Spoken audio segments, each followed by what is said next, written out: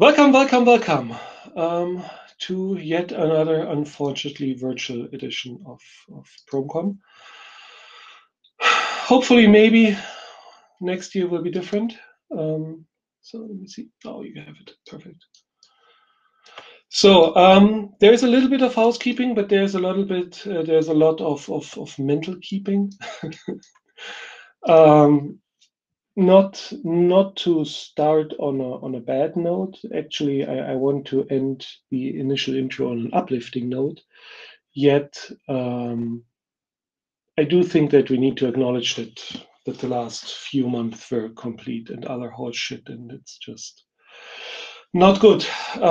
If you're one of the few who are vaccinated, you're highly privileged. Myself, I don't even know when I get the shot, but even that means I'm privileged because I live in Germany.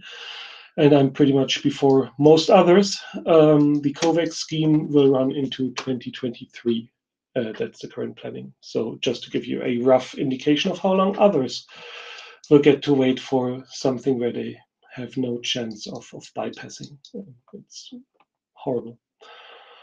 Which means, please reach out to your friends, family, co-workers, especially if they're in regions which are not yet vaccinated, especially if they're in hard-hit regions like India or Brazil or so, because it's super easy to forget in the daily life once your own life starts reopening that others are way worse off. And even if they're vaccinated, even if they're in a country which already has all the vaccines and everything, it's still quite likely that they took a hit from this time. So yes, please reach out to them.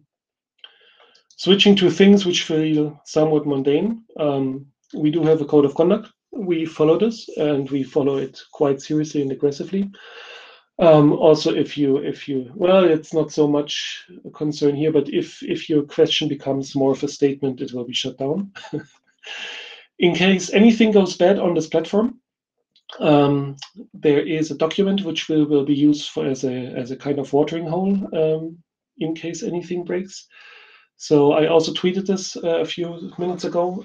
So you have that link. We'll also share it in chat and such. So it's just making its rounds.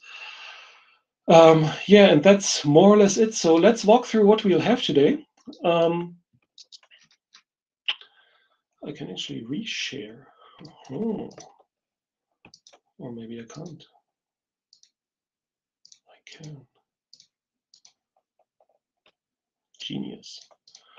So, right after this initial session, we will have someone who will talk about. It's me. I'll talk about how to make Prometheus as a wider ecosystem more open. There is several bits and pieces which should be super interesting. There's also a pretty big press announcement today. So yeah, stay tuned for that. Julius will be talking about compatibility testing, because as more and more people or vendors and projects get into the Prometheus ecosystem, it becomes more and more important that we as the upstream project actually ascertain that users get the same experience and features and everything throughout the complete ecosystem. Peter will be talking how we at Grafana Labs, that's different, we migrated Cortex to basically what is the Thanos storage backend, which was a huge undertaking on our end, and it was quite good. And kudos to the Thanos people. Then we have Bartek and Anes, who will be talking about automating and how all of this can be done with Prometheus in the background. Then we have something new, which is a sponsored keynote that will be led by Red Hat. But we looked at the topics, so this will not be a pitch. It's just a technical session which is coming through this mechanism.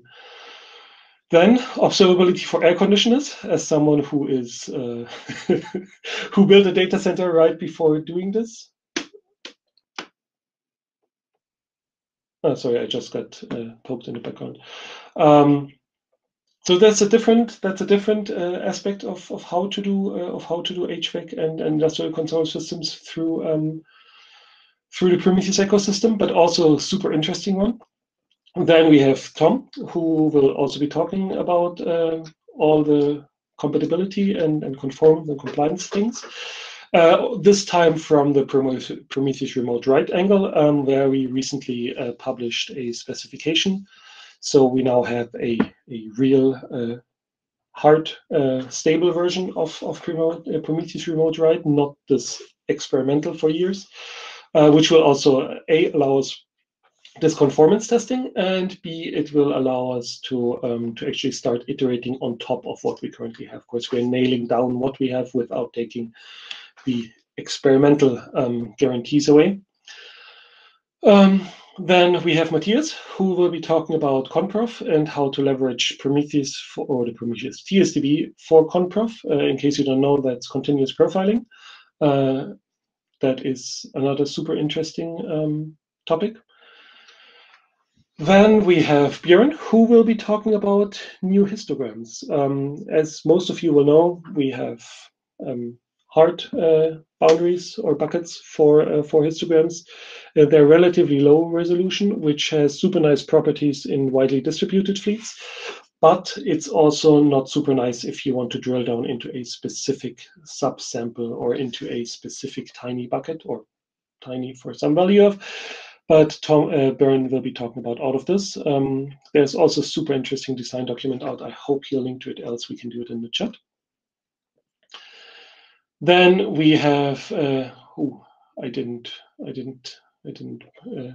practice that name, Shreyas, I hope, and Gibbs, who will be talking about how to use AI/ML to actually predict what would be good recording rules for your Prometheus system. And then at the end we have David. Oh, not at the end. We have David talking about how to do meta monitoring, which is who guards the guardians. Another super interesting thing. Then we have another sponsored keynote, but again, it will not be a stupid sales pitch. Expect technical content. And then we have the great tradition of lightning talks. Let me check. Yeah, I can. I mean, you can read it yourself. You probably already read it yourself. We crammed as many lightning talks into the thing as we could, as per usual. Unfortunately, this time's not with writing in, but that will soon resume. Then you'll see this sack of potatoes again, and at the end we have a birds of a feather session where we can just have an open discussion about everything Prometheus and non-Prometheus, and in particular how, if you have a not exactly greenfield deployment and you have lots of old stuff as well, how to integrate all of this and how to take the pain of not having Prometheus in all the places away. And I mean, honestly, in any non-tiny company, you'll always have at least two systems for most things. So this is just reality. So 1 minute 30 too early. I think I'll just head over back to the waiting room unless I get any last minute pointers.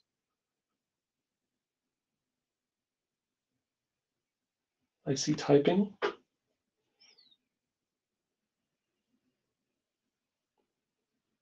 You need to register for the BOF. Okay, that's a good point. I don't know if that's actually possible, but I don't know if that's possible yet or at the moment. We can also figure this out through chat while we have this session. So yeah, 40 seconds to go. So I'll just stop babbling and see you in a few. Thank you.